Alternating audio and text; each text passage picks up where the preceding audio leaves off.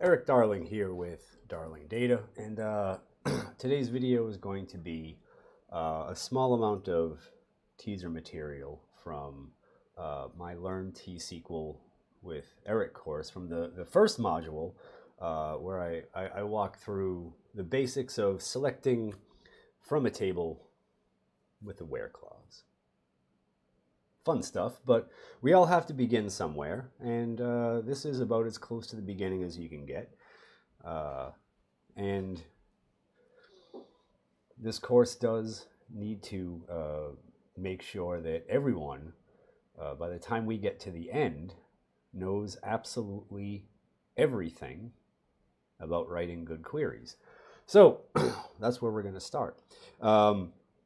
The link to purchase this video during the pre-sale era is down in the video description. So if you would like to see the full course content when and as it becomes available, you can purchase now, and you can be in on the ground floor for when all of the good stuff, the full course material, starts getting presented. Again, this is just a small chunk of it.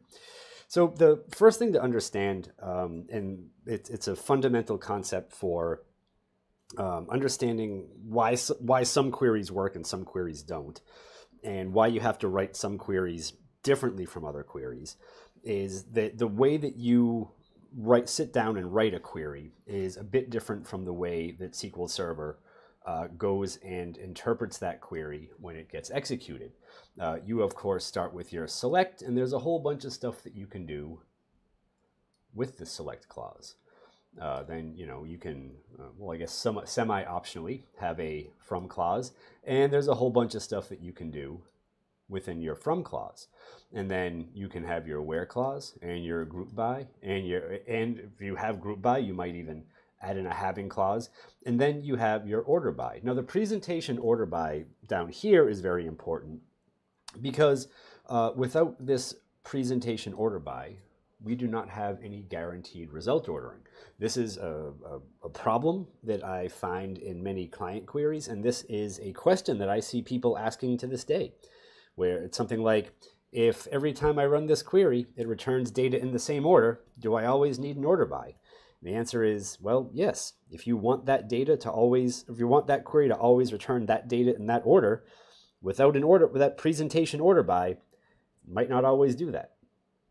I do talk about why more in depth in some other modules, but for now, just know that that is the case, and one should not rely purely on a small handful of maybe observed behaviors, because those observed behaviors may change as your database changes.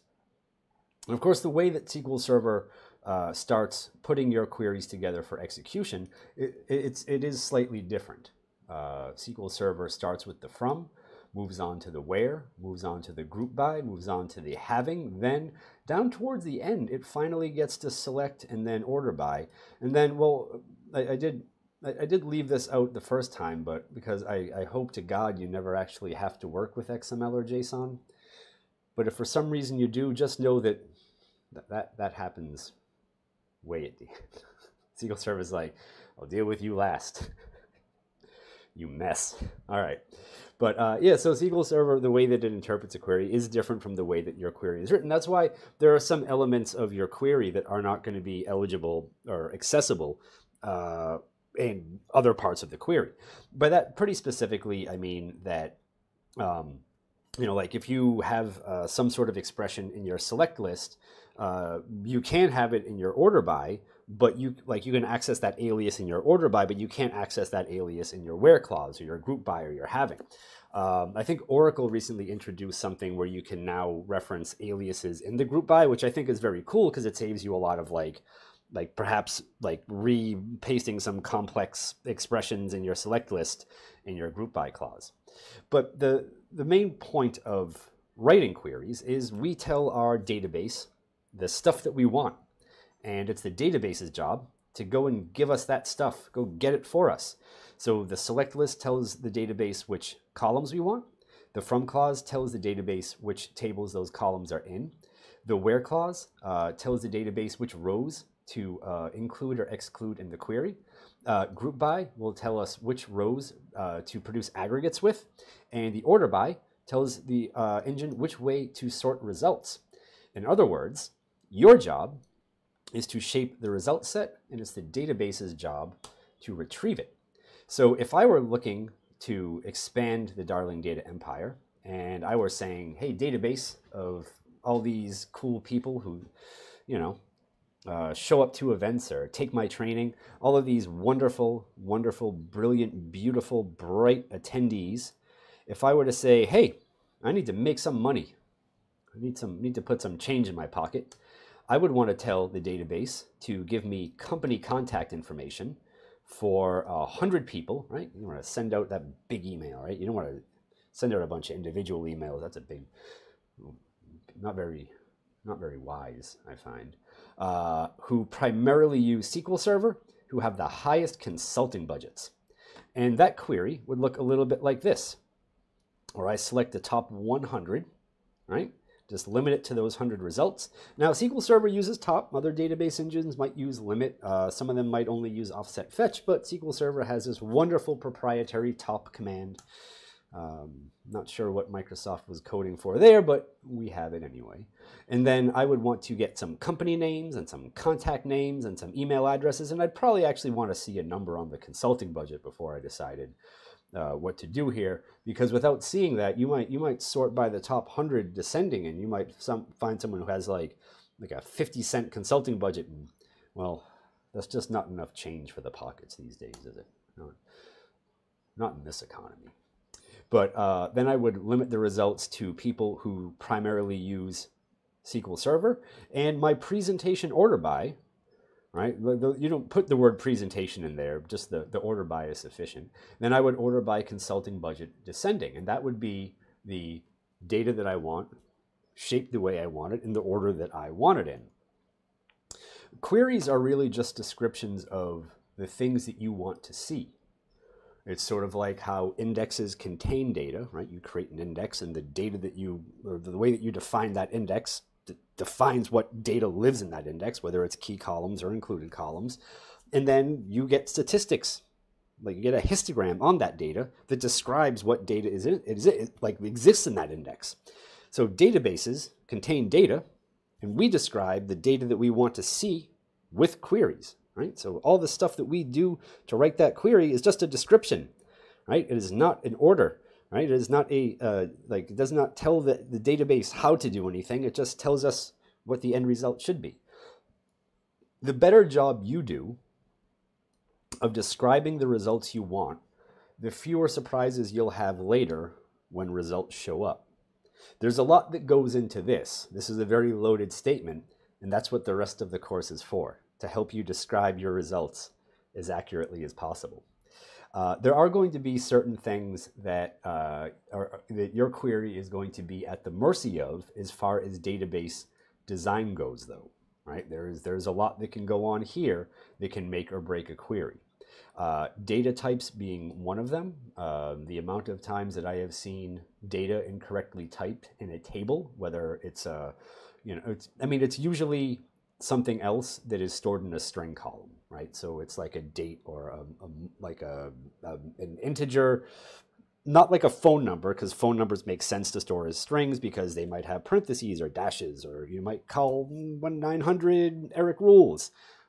It has letters in it. Someone might have like an extension that they put in, right? So there's like reasons to not store phone numbers as integers, but there are things that should be stored as the correct data type that I often see are not.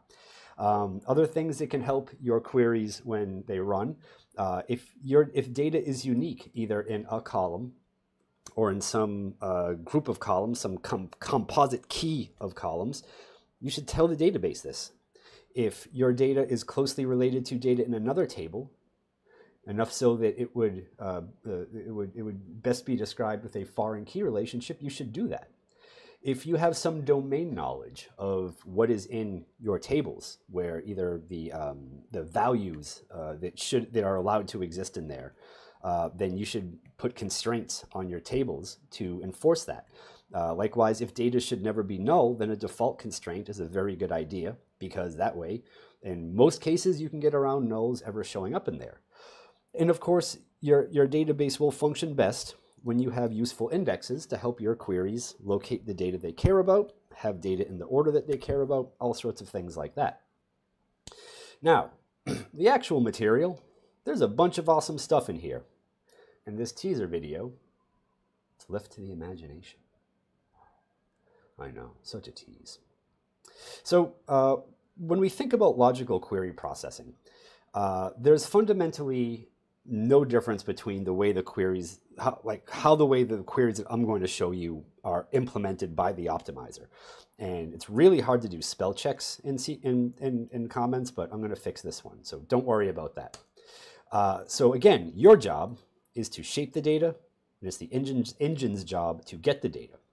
Now, because of the way that logical query processing works, you might notice this nice little red squiggle here.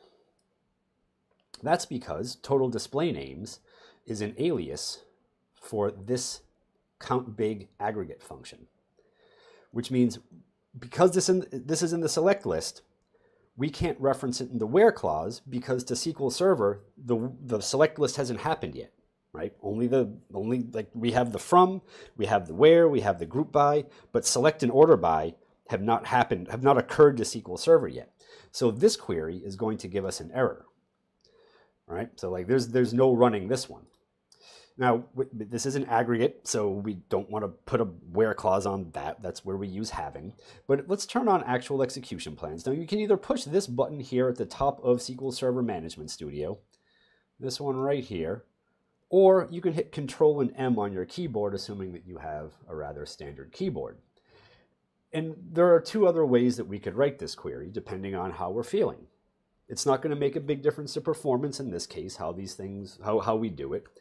But they are going to be physically implemented by SQL Server in the same way, right? So this query, where we basically successfully do what we tried to do above, and we use having to filter out rows produced by the grouped table aggregate, right, where count big is greater than or equal to 2000, which is what we were looking for in the where clause here that was invalid.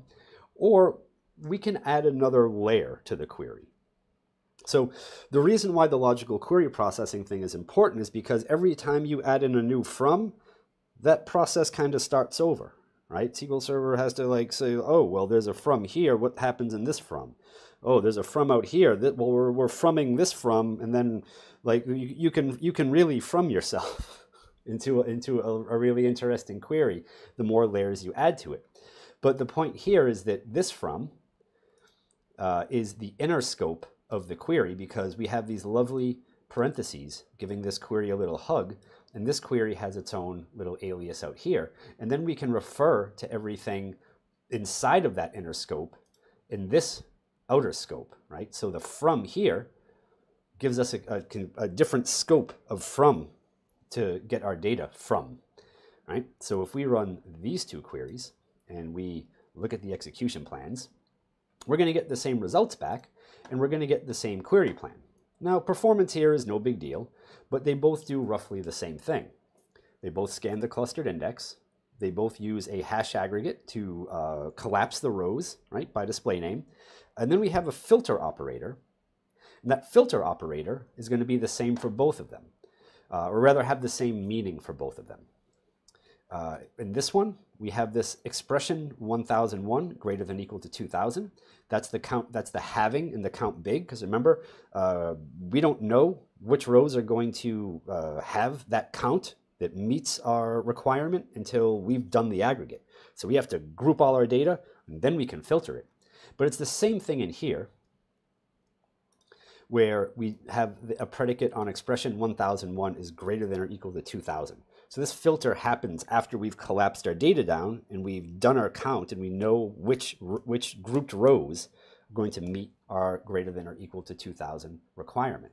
So there are two ways to write this query, but the way that the query gets physically implemented is the same, right? So again, it's our job to describe the query, the data that we want, and it's the engine's job to go and get that data and come up with a plan to get that data that works according to our logic. So what I want you to understand here is that the results of queries don't just have to be returned out to some client, right? Like they don't have to go out to SSMS. They don't have to go to your application. They don't have to, end up wherever on some web portal screen. The results of a query can be passed to another scope of that query. You can even put the results of a query into a temporary object and then use something else to talk to that temporary object. But it's almost sort of like the pipeline concept of things, where each from is sort of like its own little pipeline where data comes from here and you can pipeline it into another from. So you can really build big queries that do exactly what you want. I'm not suggesting from a performance standpoint that big monolithic queries are always a good idea or even ever a good idea. There is a lot of wisdom in writing smaller chunks of queries that do use temporary objects, but we'll get into that a little in more detail later. A lot of the performance tuning I do is on big, giant, monolithic queries that did not do, like maybe worked out well when the database was small and needed the money, and as the database got bigger and money was no object, that query got worse and worse and slower and slower. So when you're writing a query, there are many things that might seem just downright impossible with just writing a select from where, maybe some joins and stuff, that when you start introducing outer and inner scopes, or perhaps using common table expressions, if not derived tables, they can make writing a query that seems impossible very, very simple and easy. Anyway, thank you for watching. I hope you enjoyed yourselves. I hope you learned something. And again, the link to purchase this content is in the video description. So if you are interested in buying this course while it's on sale, you can get to it now. Anyway, thank you for watching. Goodbye.